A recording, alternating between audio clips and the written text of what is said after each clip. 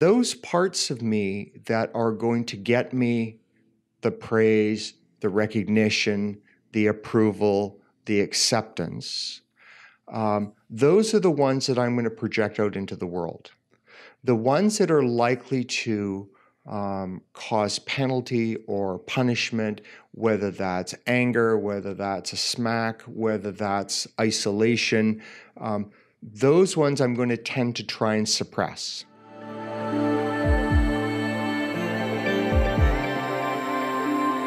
This episode, we feature coach and author of the book Reclaiming the Life We Lost Along the Way, John Paterson.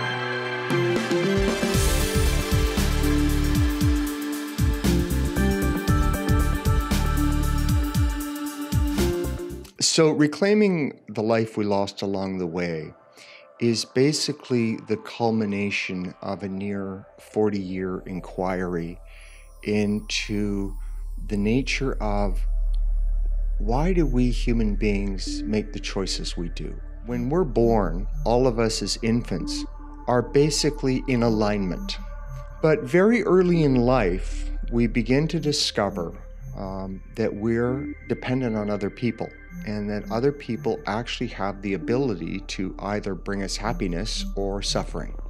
We set out to interpret these messages that we get from the outside world that start with our family, then our friends, from teachers, from our religious leaders, from our community, from our society.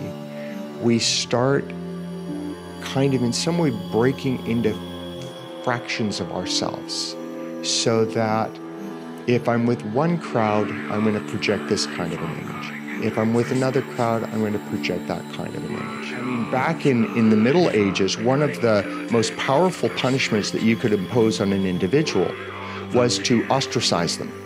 They were literally kicked out of the village. There are various religions now that use the same practice. You basically become invisible to the community. And therein lies the problem, because if I can't find a way to be connected with you, I in a way cease to exist, okay? Mm-hmm.